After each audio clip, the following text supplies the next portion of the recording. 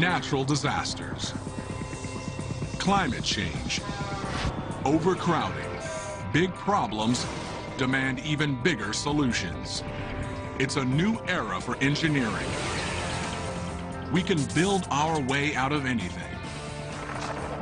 In Chicago, there's no room to grow, but an underground city could house thousands. This is mega engineering.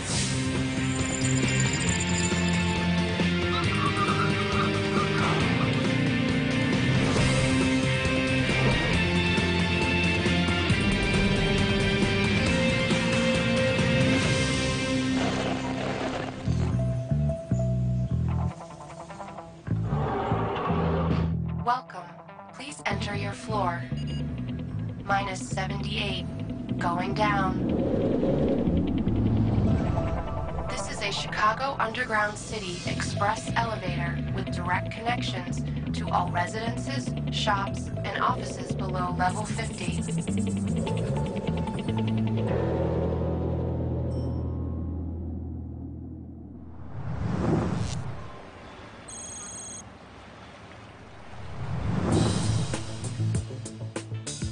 Chicago, Illinois, the nation's third most populous city, an iconic skyline, and an urban grid teeming with the daily rhythms of city life. But Chicago is a victim of its own success. 2.8 million people call it home, which means this great metropolis is under a daily assault. Almost 7 million commuters move in and out of the city every weekday. Even the suburbs, once an antidote to the chaos of city life, are clogged with traffic. Despite the improvements in the interstate highway system, the traffic is still growing. In fact, there is, as in all major cities, there's an hour delay at rush hour. When it comes to traffic, the second city is second only to New York, costing Chicagoland residents nearly 1 week per year of lost time, and the local economy over $4 billion annually. When suburbanites finally make it downtown, they find the L, one of the nation's oldest, busiest transit systems, bursting at the seams. Unable to expand to accommodate a growing ridership and an ever-widening definition of rush hour.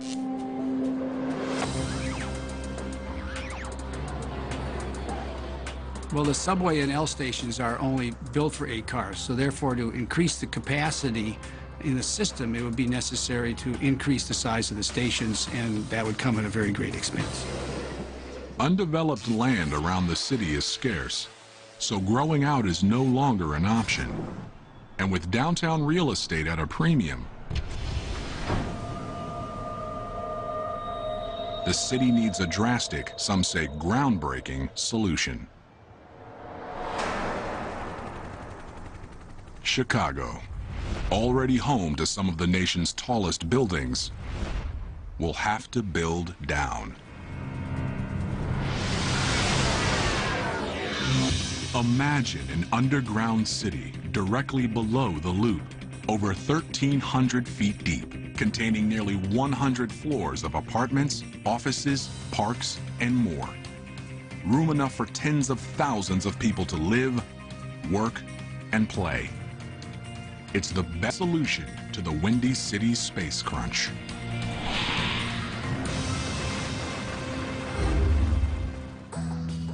Quite clearly, you can get more people doing something or living or whatever you want to do in this underground space, where now you have very limited space on top. It's an undertaking so big, so innovative, that it will usher in a public works project of unparalleled dimensions, challenges, and dangers. It will require excavating over 230 million cubic yards of rock, construction crews laboring tirelessly below millions of Chicagoans, to build living spaces with new methods of ventilation and lighting,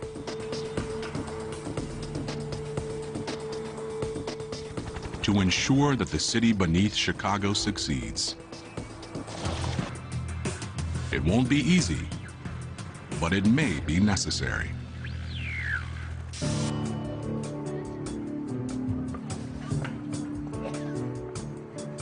Expanding underground is a solution that's becoming more plausible with the emergence of new techniques to make living underground a reality.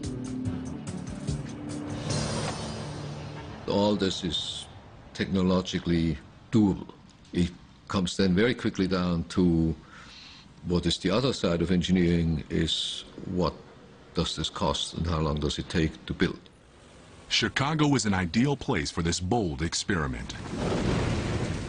From the ashes of the Great Fire of 1871, the city grew to become the epicenter of an architectural revolution, spawning the first skyscraper in 1885 and hosting the most influential World's Fair in history in 1893. By building underground, Chicago will cement its reputation as one of the most forward-thinking cities on the planet. But it may not be the first. Amsterdam is already proposing to make space below ground where none exists above. In this Dutch city, where streetcars, pedestrians, and 550,000 bicycles compete for space along narrow streets, the volume of cars is a growing problem.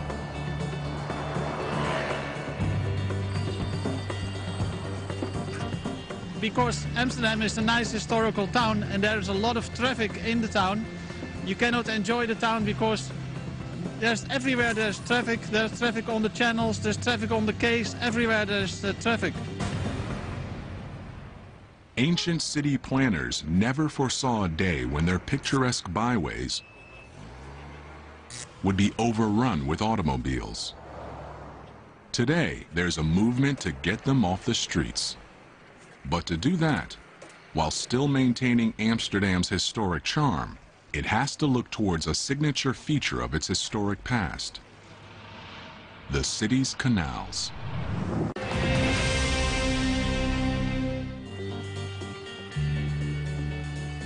Amsterdam is already proposing to make space below ground where none exists above.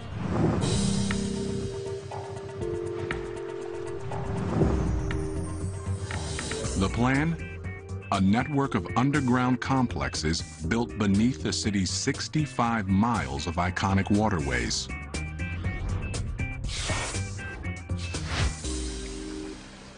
So we thought we bring a lot of functions who doesn't need daylight under the ground. Parking garages, movie theaters, and shops, all built beneath miles of real estate that just happens to be filled with water. Working in the canal space is indeed the best option, because you make from 1 square meter, which has no value, you make 6 square meters, which has a lot of value, of course. In fact, the plan will convert over 20 square miles of largely untapped space and provide storage for thousands of cars. But building in Amsterdam requires sensitivity to the city's unique architecture. Amsterdam's streets can't be choked with construction equipment. Some are so narrow that the massive trucks needed to build underground won't even fit.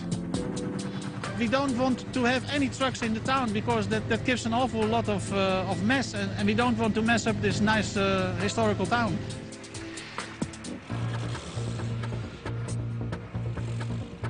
Even if crews could access the area from sidewalks, they'd be dangerously close to the city's narrow canal houses, precariously perched above the waterways. Let's say in Chicago, you have to drill a hole and you can place a house. It's a complete other way of building. In Amsterdam, it's not so easy to build a house because of the soil is what some call soft water.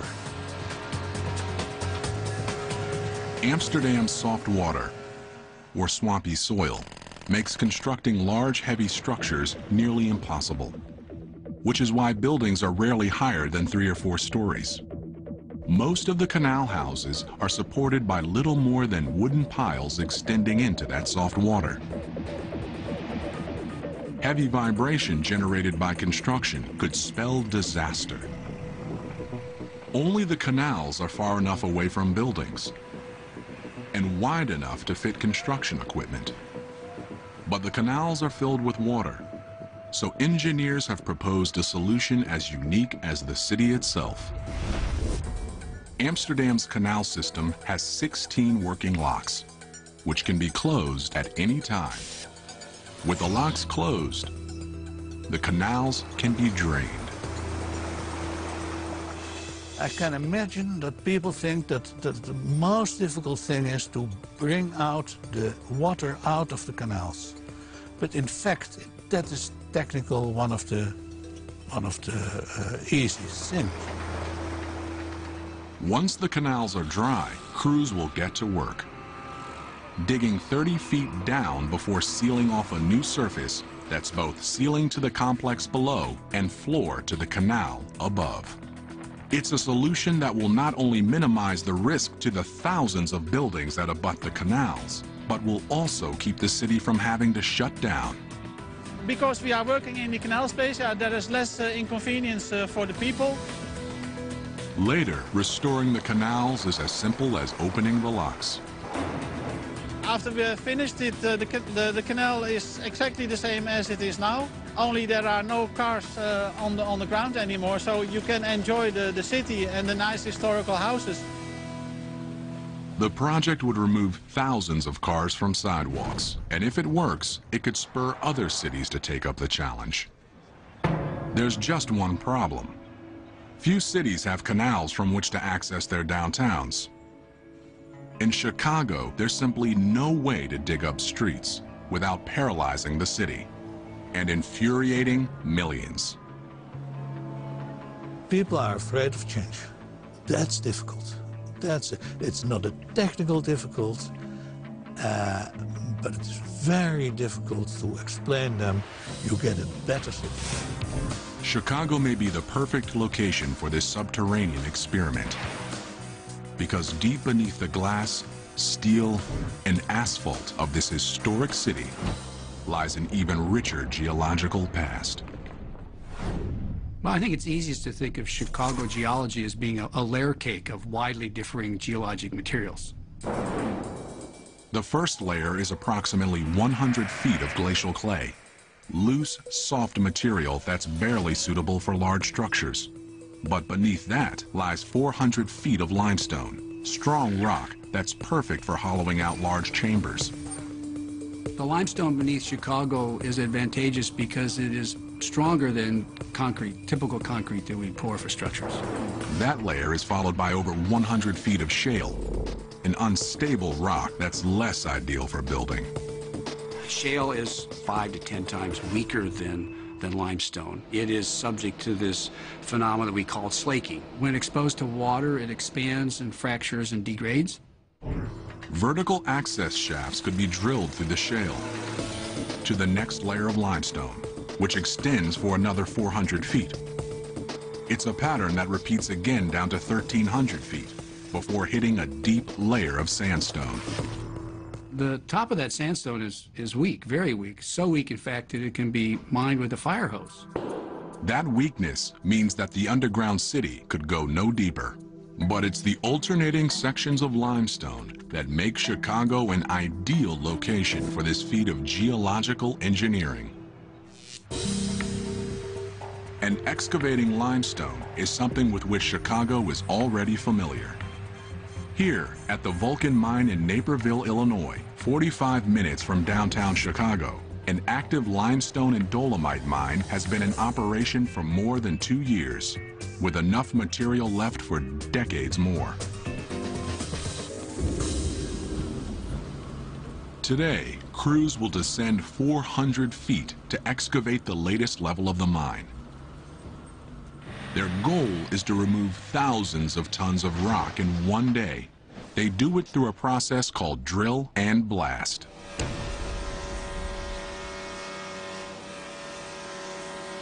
The drilling is taken care of by the Fletcher J352 LS. 385 horsepower rig bores 16-foot holes into the rock, 59 holes per round, which are filled with explosives, courtesy of the ANFO loader. 2 tanks on this truck hold 5,000 pounds of ANFO, ammonia nitrate coated with fuel oil. This explosive material is injected into the holes via an air hose and set to detonate in sequence. It's a slow, methodical process. Drilling and blasting must be conducted in a strict sequence that involves drilling, loading, evacuation, blasting, ventilation. Difficulty of transporting personnel during evacuation limits the completion to a minimum of 4 to 8 hours per round. Safety is the utmost concern, but the process gets results. The 1,100 pounds of ANFO used in this round dislodges 1,400 tons of material and take a 14-foot layer from the wall. Drilling and blasting creates an open space where once there was a solid mass of rock. It also creates a structural engineering challenge which must be addressed immediately. Excavating large openings causes stress concentrations that can overload the rock without reinforcement, and the larger the opening and the deeper the opening, the larger the stress concentration. To shore things up, another driller is on the job, boring vertical holes which are then filled with epoxy and steel bars to reinforce the ceiling.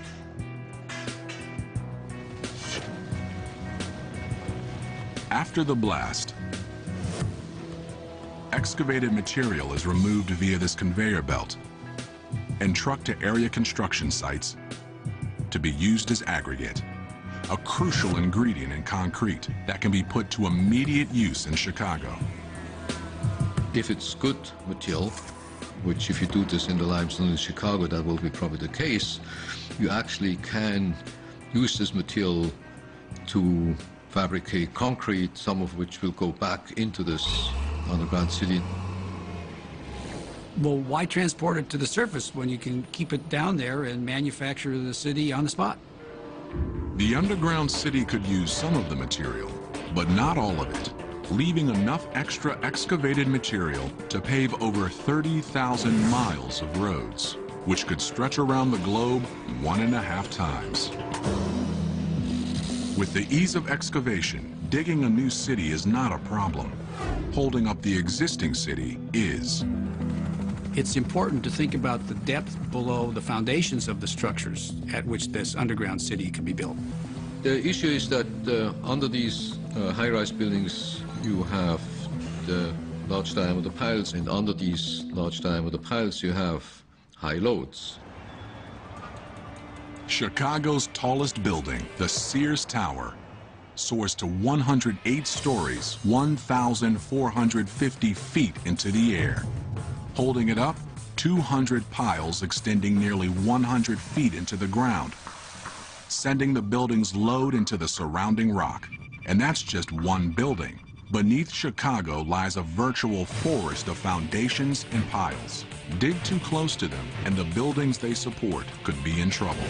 If you were to dig a hole right under the end of the pile, the lower end of the pile, quite clearly that would collapse.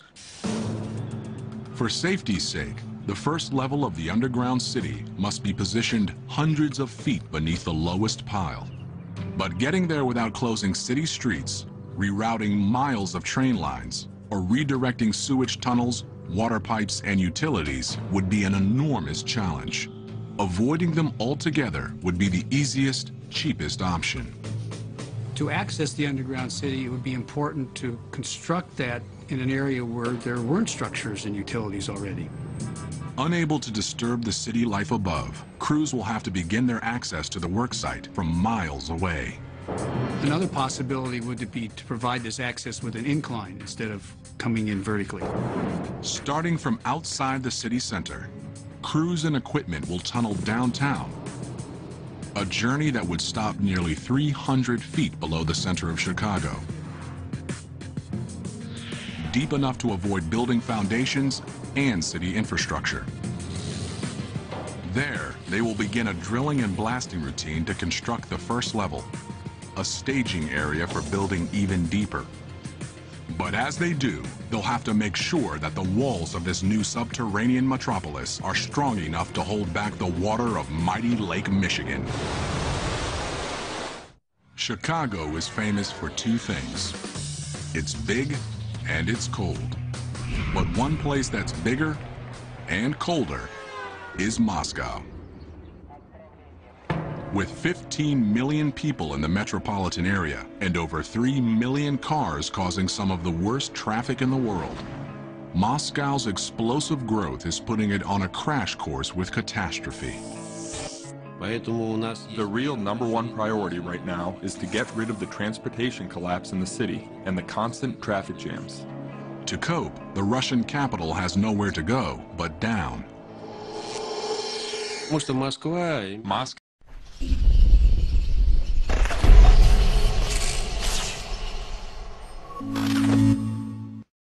has a historic center. If we want to build anything and not ruin any historic architecture, we have to build underground. Russia is in the middle of an underground construction boom with 2 new projects that aim to save the city from its own success. The first, Tverskaya Mall, will be the biggest underground mall in all of Europe when it's finished. 4 stories deep, spanning over 350,000 square feet. Russia is in the middle of an underground construction boom. The first, Tverskaya Mall, will be the biggest underground mall in all of Europe when it's finished. But building it means redirecting nearly 294,000 cars that creep through adjacent streets each day. And crews must work perilously close to traffic. The second site, Paveletsky Square, will one day be a 5-story deep shopping and parking complex, integrated with the train station that sits above it. But before that plan is realized, crews must cope with the city's soft, muddy soil. The soft soil doesn't pose a problem when erecting the shorter buildings that are the city's signature, but it's not ideally suited for building underground. Just to get to a firm enough stratum for building means digging down over 90 feet to stiffer, stronger clay. Back at Paveletsky Square, the crew knows those challenges all too well. Digging one giant hole for an underground mall isn't an option. Not when Moscow's loose, muddy soil is so hard to hold back. So today, instead of digging space for the complex and then lining it with concrete walls, they're doing the opposite, building the walls first. That's the job of this excavator. 6 sets of blades dig through the slop, cutting a 2-foot-wide chamber that is almost immediately filled with concrete, forming walls to a complex that is yet to be hollowed out. It's slow and laborious, requiring frequent starts and stops just to clean it. But once the walls are set, crews can continue digging. But the challenge doesn't end after the walls are in place. Digging in a city means rerouting utilities, sewage lines, and other infrastructure. Eventually, crews will be able to hollow out this section of Paveletsky Mall. Like on the other side of the worksite, where crews are now 100 feet deep. Lining the walls with steel rebar, concrete, and plastic. With so much water dripping through, the risk of cave-ins is still all too real. That's why these giant poles, 5 feet in diameter, some 200 feet in length, are put in to hold back the walls. Despite their massive size, they're temporary, removed once the entire box is reinforced. Because water always finds the weakest path, engineers must be vigilant, even though Paveletsky Square is half a mile from the Moscow River.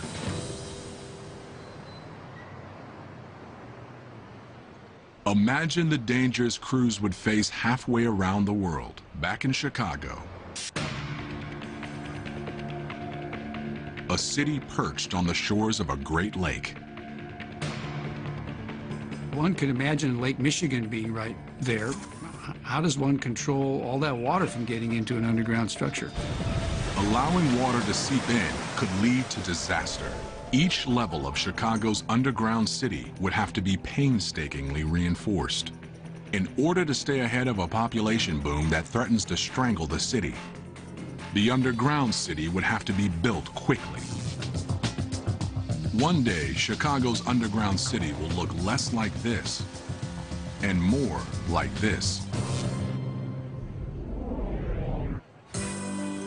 Ochotny Riyadh, Moscow's biggest underground mall.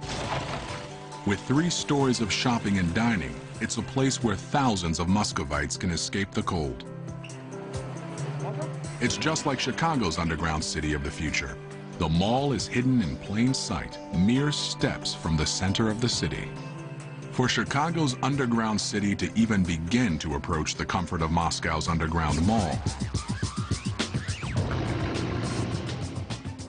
it will have to address a huge issue. In any mine, air quality is a priority. During construction, engineers can employ a ventilation method in use at the nearby Vulcan mine.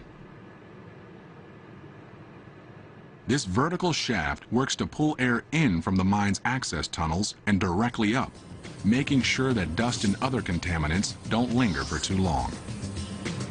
This is a system meant to provide comfort and security to dozens of miners working 10-hour shifts. Replace them with thousands of residents living underground 24 hours a day, and the ventilation needs become far more complex.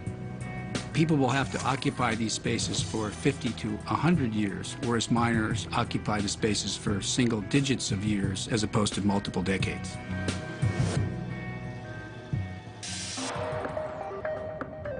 Deep beneath the ground, there will be no open windows, no breezes to keep fresh air circulating. Ventilation is a problem that's already been solved, far beyond the needs of any underground city in Boston, Massachusetts. Here, engineers behind the Big Dig, the most expensive public works project in U.S. history, were faced with thousands of cars passing through almost 4 miles of tunnels every day, spewing tons of poisonous exhaust. Moving vehicles push air through the tunnels, but traffic jams can cause air to linger and dangerous gases to build up. So the Massachusetts Turnpike Authority installed a complex ventilation system to keep the air moving. Near tunnel openings, jet fans circulate air. But with some tunnels as deep as 120 feet, Boston had to go to more extreme measures to bring air underground. Deep beneath this building in the heart of Boston lie the lungs of the Central Artery Tunnel System. A building 125 feet tall pulls in fresh air and transfers it to the tunnels below. The intake air is sucked in through those louvers, as you see behind me, and it's sucked down to a fan chamber and through a series of tunnels or conduit into the tunnel. 100 feet below ground, in a massive intake room, giant fans pull fresh air down the shaft. 400 horsepower engines are capable of moving 333,000 cubic feet per minute and generating wind speeds of up to 62 miles per hour. It's a powerful system based on age-old techniques. All the components of the Big Dig basically used tried and true technology. The hardware and the mechanical equipment performing the ventilation is pretty much a century old now. It takes 13 buildings like this to cover Boston's tunnels. And while the means of moving air hasn't changed in years, the ability to adjust to the changing needs of an underground environment has. Basically, we have a surveillance in the tunnels. We have cameras watching the traffic. Almost all of our cameras and sensors are monitored from our operations control center. Inside the Massachusetts Turnpike Authority building, at the Operations Control Center, specialists monitor 32 vent zones and control 235 fans and over 500 cameras. With just the push of a button. They're concerned with air quality and a lot more. More than just the ventilation is monitored there, the pumping of water, the traffic conditions in general, so you really get a very efficient management of all the life safety functions within all the tunnels under one roof. But this centralized command center has some fail-safe backups. Even if communication with one of the vent buildings is lost, each vent tower is staffed and powered independently. There are local controls within the vent buildings that we can still operate the fans by in a manual mode with personnel. Chicago's underground city will apply much of the technology used in Boston, only at 10 times the depth. The underground city's walls and floors will be lined with ventilation chambers.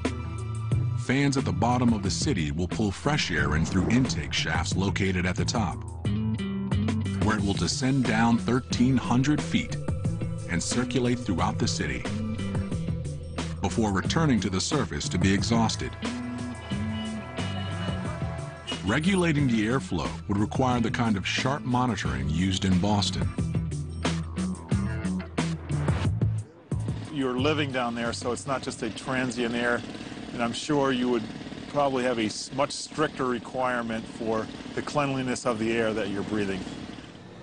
Regulating air quality for a 24-hour residential population, and not just automobile traffic, would require many more fans and a control system that would be the eyes and ears of an underground city. It's something that would provide security and peace of mind for the residents beneath Chicago should the unthinkable happen. With the underground city a reality, one factor of Chicago's legendary climate will be mitigated, if not eliminated altogether. Well, there are advantages to living underground. For instance, you're not subjected to the vagaries of Chicago winters. Deep beneath the city streets, residents wouldn't have to worry about snow or even staying warm. Because if there's one thing about living underground that's predictable, it's the temperature. Well, no matter how hot or cold it is in the air in Chicago, 20 feet underground, it's around 55 degrees Fahrenheit, no matter the time of the year. But the deeper you get, the warmer it becomes, thanks to something called the geothermal gradient. On the surface, temperatures are affected by the sun and atmospheric changes, but up to 200 feet below ground, the temperature remains constant. Then, for every 100 feet deeper, the temperature rises about 1 degree Fahrenheit. Fortunately, in the underground city, the geological limits of construction would ensure that things didn't get too toasty. I think it might be nice to be constantly at 65 to 68 degrees Fahrenheit than it would be the highly variable 0 to 100 degrees Fahrenheit at the surface. An unvarying climate is one advantage that the underground city will have over its surface-level counterpart. But there's one quality to which the underground city can't hold a candle. Possibly the most important issue would be the lighting itself, because without artificial illumination down there, it's completely black. Daylight, so vital to health and human happiness, can only come from one source. Even in Moscow, with just 70 sunny days per year, the underground mall Ochotny Riyadh does what it can. With skylights that decorate the roof of the mall, allowing sunlight to travel 3 stories underground. It's a solution that'll work in Chicago too, up to a point. Massive skylights will illuminate the structure's uppermost levels, but deeper down there would be no way for sunlight to reach people. This simple fact would make opting for a life above ground, in spite of Chicago's cold, worth it to many. But if a solution exists, it may be found at Rensselaer's Polytechnic Institute's Lighting Research Center in Troy, New York. Here, researchers focus on light's effects on health and the circadian system, the 24-hour cycle that all humans are programmed to follow. The circadian system wants to see a regular 24-hour pattern. And that is the pattern that we evolutionarily grew up with. It's in the last 100 years that we have electric light that allows us to extend light into the nighttime. But what's also happened in the last 100 years, we live indoors.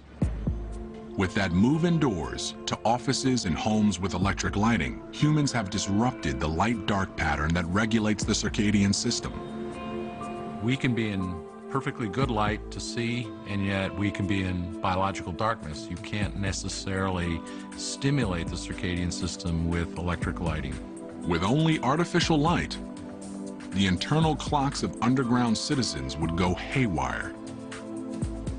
The circadian system is a clock that runs all the time anyway. And if you don't have a resetting of that clock, a synchronization of the sunrise, sunset, you can go into this architectural jet lag, as we call it. To maintain this synchronization, engineers will have to design lighting systems that mimic the patterns on the surface.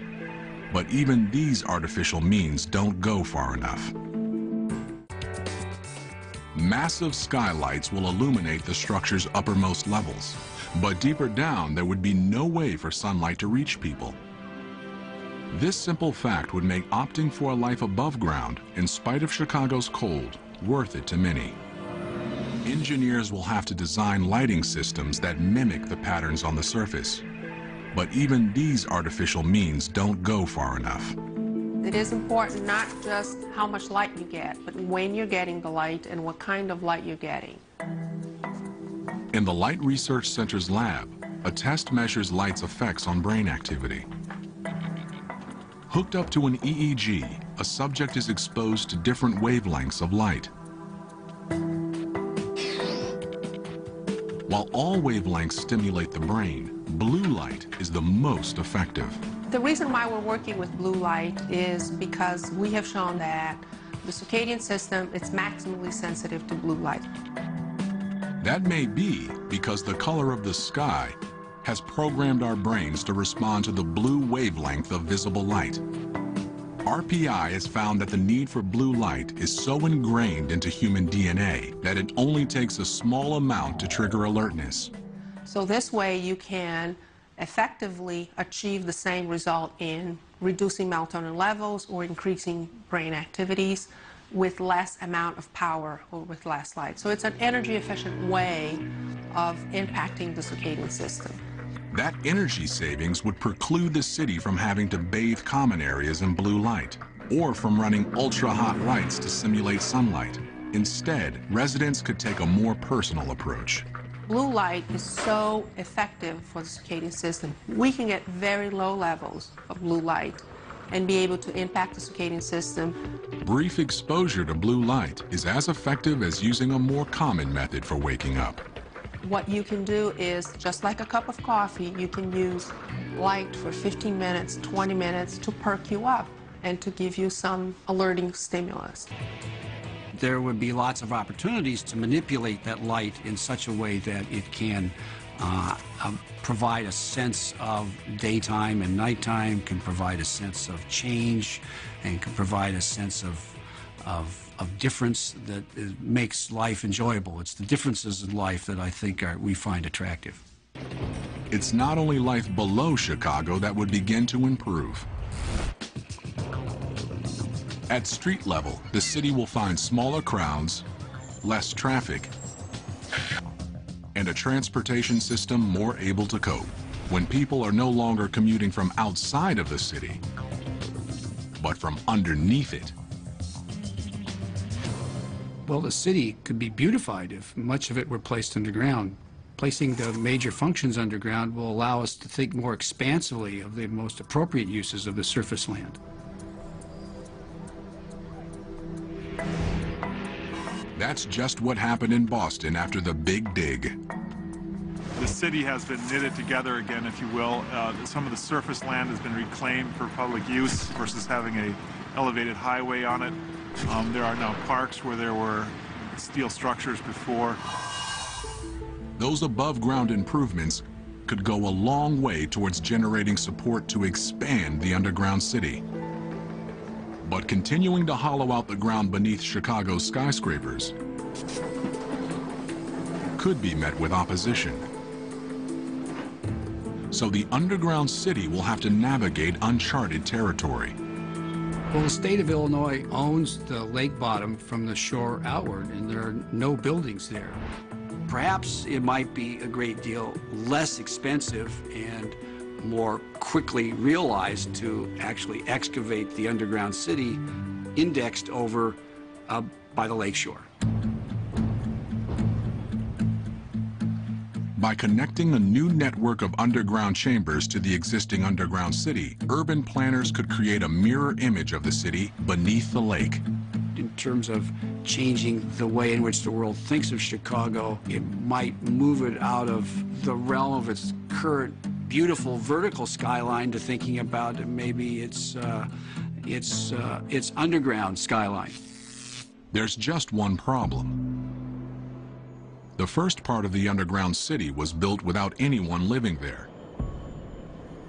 The challenges that once only affected crews could now have an impact on thousands of permanent underground residents. You'll never be able to see the complete picture underground as you will above ground. So the unknowns are basically higher, and you have to deal with that during construction.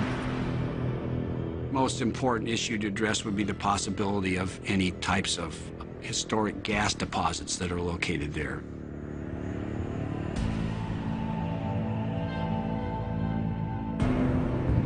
If crews accidentally stumbled upon a hidden gas line, the consequences could be disastrous. Evacuation plans would share much in common with those in place for skyscrapers. One can only think about the situation for tall buildings now. How many elevators would be necessary? How many stairwell cores would be necessary? Those same discussions would have to be held for the underground facility as well. But thousands of feet below ground, those considerations would be flipped upside down. With elevators inoperable, stairs would be the only means of egress. Those at the bottom levels would have to climb the equivalent of a 100-story building to escape. Not an option for the very young, elderly, or handicapped. Emergencies would require fast thinking and fast acting on the part of city officials, who would seal off trouble spots, protecting the rest of the city by flushing out dangerous gases. The technological challenges of building underground can be overcome. It will cost more or will cost less. But from a technical point of view, there's not much left today that we cannot do. The psychological challenges are another story. The question is, how much time would people spend on the ground? Where's the limit where people would say, no, I don't want to do that? But with cities bursting at the seams, struggling to keep up with a population boom, those concerns may be overridden by practical necessity. It will take some time for Chicagoans to accept the necessity of living underground. 10, 15 generations from now, if people have been exposed to nothing else but living on the ground, they will accept that. I think that, to be quite honest, humans are a very robust species, and they do get used to things that you don't believe they get used to. So I think humans would get used to living underground, and I would get used to living underground too. One day, people around the world will do more than just shop or drive underground. One day, we just may live there.